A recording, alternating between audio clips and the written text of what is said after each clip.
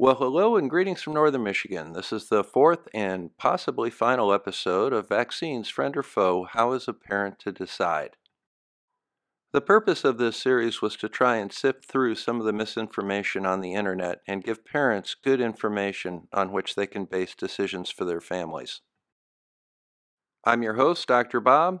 I'm an internal medicine physician in Northern Michigan and a father of vaccinated children. I also have my vaccinations up to date. For most of my career, my practice was in general internal medicine. We did flu shots, but we weren't heavily involved in vaccinations of children. In the first three episodes, we discussed vaccine-preventable diseases and the vaccination recommendations from the Centers for Disease Control. In this episode, I'd like to discuss some of the more popular internet myths and vaccine hesitancy. No discussion of the anti-vaxx movement can be complete without a discussion of this gentleman, Mr. Andrew Wakefield, who was a former physician from England that published a paper in 1998 linking the MMR vaccine to autism. In that paper, which is linked in the description, he had 12 investigators look at 12 children with gastrointestinal issues. As a result of his study, he felt he found a causal relation between the MMR vaccine and autism. While this paper was originally accepted for publication in Lancet, the British medical journal, subsequent review failed to demonstrate his findings. In fact, 10 of the original 12 investigators backed out of the study. After further peer review, the study was in fact retracted from Lancet, and Dr. Wakefield eventually lost his license to practice medicine. He continues to actively promote a link between the MMR vaccine and autism, although there is absolutely no scientific evidence suggesting a causal relationship. While you're welcome to read the papers and review the peer review, I'd like you to keep in mind two things. Autism is normally diagnosed around age 5 or 6. We are also much more aware of autism now, and doctors are trained specifically to look for it. As the father of a child with autism spectrum, albeit mild, I did look into this around the time of this study. After much consideration, it's my professional opinion that the link between autism and the MMR vaccine does not exist. The reason that we have an increase in diagnosis of autism is that doctors are specifically trained to look for it and we're better at it. And the fact that it happens to occur around the time children are vaccinated is merely coincidence rather than a causation relationship.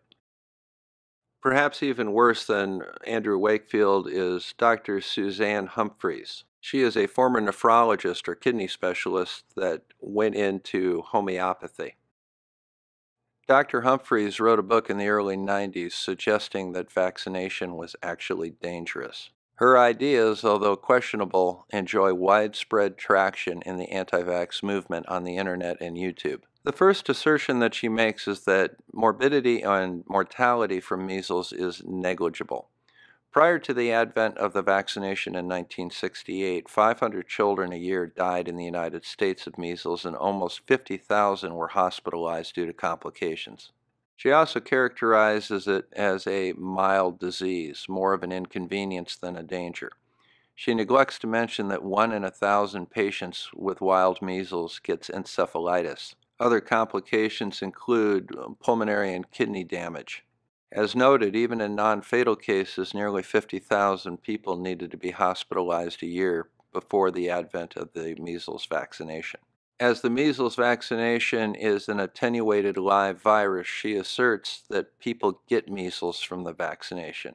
This is not true. They may develop a rash and a fever a week or two after the vaccination, but this is the body's cellular immunity getting to work. It is not the actual disease measles like a wild virus would cause. She went on to document 48 cases of encephalitis out of 75 million amongst people that got the attenuated vaccine. Although she doesn't document an actual causal relationship between the vaccination and these cases of encephalitis, recall that the actual wild virus has an incident rate of 1 in 1,000 for encephalitis. The point being made is that even if all 48 cases out of 75 million were caused by the vaccination, this is equivalent to the number of cases of encephalitis that would have occurred in the 48,000 people hospitalized a year prior to the vaccination. She also suggests that, like the flu vaccine, vaccination against measles does not protect people against all strains. While it is true that there are 19 specific genotypes of measles virus, there is only one serotype, and the vaccination works against that serotype, providing lifelong immunity. The measles vaccination also promotes both antibody and cellular immunity. Dr. Humphries even goes as far as to suggest that antibodies themselves are harmful, citing something called antibody-dependent enhancement. While this does occur in some rare diseases like dengue fever and HIV, it's not been shown to occur in any of the vaccine-preventable diseases. Immediately after discussing the harm that vaccine-induced antibodies can create, she promotes antibodies in breast milk as an alternative. Antibodies are antibodies, be they produced in your body or you get them in breast milk, and the breast milk antibodies do not induce an antibody response in the child. They are essentially protective while the child is nursing. She then goes on to recommend vitamins as a viable alternative to vaccination. Although rates of measles plummeted in 1968 when the vaccine was released, and it was in fact declared eradicated during the 80s, we are now enjoying an outbreak of measles as a result of the efforts of people like Wakefield and Humphries. In addition to measles, we've had outbreaks of hepatitis A and pertussis here in Michigan, mostly in unvaccinated children. In preparing this presentation, I reviewed an article by Yves Dupay on vaccine hesitancy. There's a link to it in the description. Her opinion, which I share, is that vaccine hesitancy is not an educational issue. People accept or question vaccination based on a number of factors, and in order to increase vaccination rates, we need to address all of those factors, and I'd like to go over a few of them. But this particular slide bears mentioning. Outbreaks of vaccine-preventable diseases are tied to non-vaccinated or under-vaccinated communities. An example of this was an outbreak of pertussis that we had at a charter school here in Michigan last year. There was a very high percentage of unvaccinated children at that school, and some 20 or 30 of them got pertussis. After the initial case came in, the rest developed pertussis in a mini epidemic. Vaccine hesitancy is a serious enough problem that the World Health Organization declared it as one of their top 10 priorities for 2019. Before we delve into the reasons for vaccine hesitancy, let's discuss the purpose of vaccines again. Vaccinations stimulate antibodies and, in some cases, cellular responses to specific vaccine-preventable diseases. By introducing elements of the infectious agent, be they cell walls or even an attenuated live virus, they elicit an immune response in the body. This immune response primes the machinery, so to say, so that if the body ever receives introduction of one of these infectious diseases, it has the tools needed to fight it immediately. The principle behind what they call herd immunity is rather simple.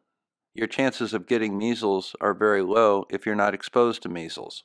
Having a high percentage of people immunized against vaccine-preventable diseases reduces the chance that you will be exposed to that disease. While this is a very good thing for all of us, it is especially essential to people that cannot be vaccinated or don't respond to vaccines, such as the immune-compromised or the very young. Vaccination is not a personal liberty issue, it is a public health issue, much like hand washing by restaurant workers. Painting parents in broad strokes, we see that we have acceptors, we have people that accept some vaccines but not others, we have people that deliberately delay vaccination until they have to have them, and then we have people that refuse all vaccinations. Dubé looked at some of the decision-making factors from parents that were not vaccinating their children or delaying the vaccination or partially vaccinating their children, and here they are. Let's go over them one at a time. The first is the parents' knowledge base, and this is the classic reason for not vaccinating children with a twist. They found that the parents that had the highest rates of vaccination knew the least about the diseases and the vaccinations. Their attitude was predominated by, let's trust the experts that have the actual training to do this, to help us make these decisions. Parents that were vaccine hesitant actually knew more about the diseases and the vaccinations. Unfortunately, when lay people research technical and scientific issues like this, they tend to have a rather superficial understanding and tend to be rather peculiar in the sources that they will accept. In fact, in a controlled study, merely surfing anti-vaccination sites for 5 to 10 minutes increased vaccine hesitancy. After knowledge came past experience. Is there a family history of people having problems with vaccinations? Do people have adverse reactions to being stuck with a needle? What is the level of comfort and trust that parents have with their vaccination or healthcare providers, or even the staff at the clinics? Next is the actual understanding of immunity and health. I had immunology for several months in medical school, and I'm not sure I still understand it fully myself. I mean, that people talk about antibodies, but there's actually 5 different types of antibodies, all of which do different things. It's a rather complicated subject. And then thanks to Dr. Humphries and Wakefield, people have these myths that are out there on the internet. Good hygiene makes vaccination unnecessary. That's not true. Vaccines weaken natural immunity. That's also not true.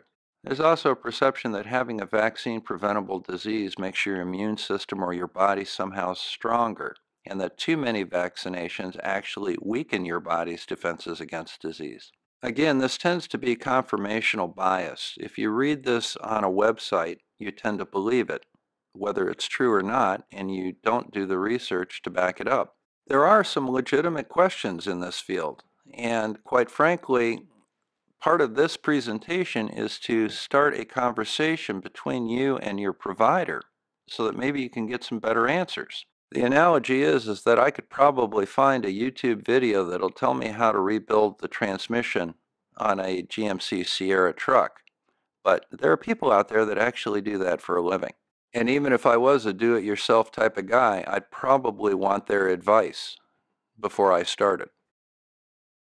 Never underestimate the value of healthcare provider input in this decision.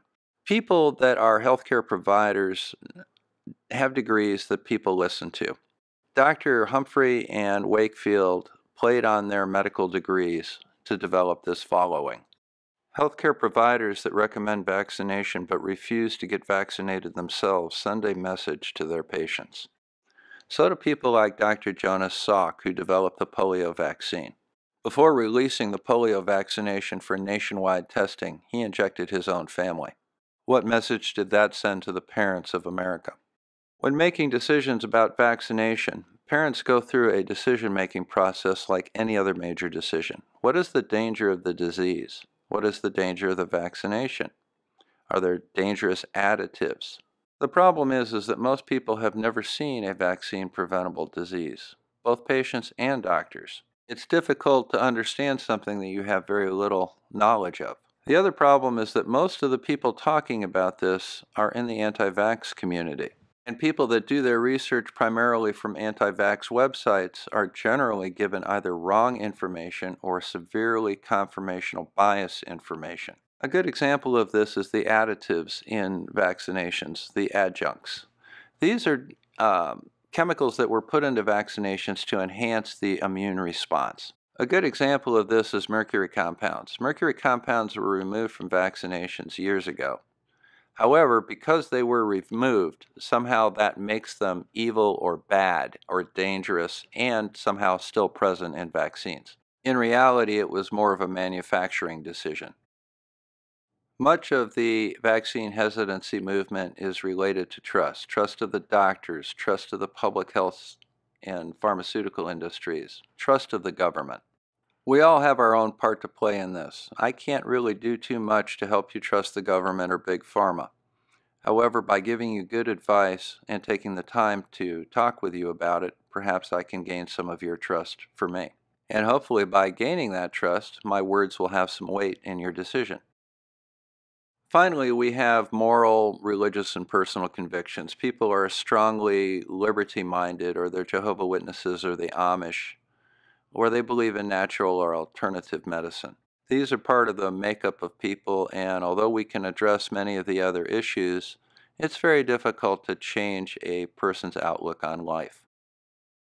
Now, an interesting report came out on CNN the other day about a clinic in Pittsburgh that put out a pro-vaccination video, just a short little 2-minute video encouraging people to bring their kids in to get vaccinated. In a matter of a few days, they had 797 comments against vaccinations. In addition to categorizing the comments, they traced some of those posts back to almost 200 individual pages and looked at the characteristics of the posters. The posters fell into 4 basic categories: those with trust issues, those that promoted alternative medicine, those that had questions about the safety of vaccines, and people that promoted conspiracies. 89% were women. They represented 36 states and some 8 foreign countries. Now, one thing that I have seen on the internet is a conspiracy theory involving these vaccinations. And that is specifically that they changed the diagnostic criteria for measles and polio in an effort to prove, quote unquote, that the vaccines worked. This would involve millions of healthcare workers, including myself, being involved in a conspiracy to deliberately harm our patients. It's almost offensive. After researching this subject for a couple of months now, I think it all boils down to one factor, and that is trust. I say this because of the high overlap between conspiracy theories and the anti-vaxx movement. People that are attracted to conspiracy theories have a basic distrust of authority and have very strong personal beliefs that are not shaken by any evidence to the contrary. The key to dealing with this problem is not trying to educate them per se. They don't want to hear it. While educating them about the natural pathogenesis of vaccine-preventable diseases is important, the only way to combat vaccine hesitancy is to try and regain the trust of the people that we treat. I want to thank you all for stopping by and watching this series. I hope it gave you some information that will help you make decisions for yourself and your families. I will be monitoring the comments for a while, and if you have any other questions you'd like me to address, perhaps we'll have one more episode. In the meantime, this is Dr. Bob signing out. Please take a moment to like and subscribe to my channel.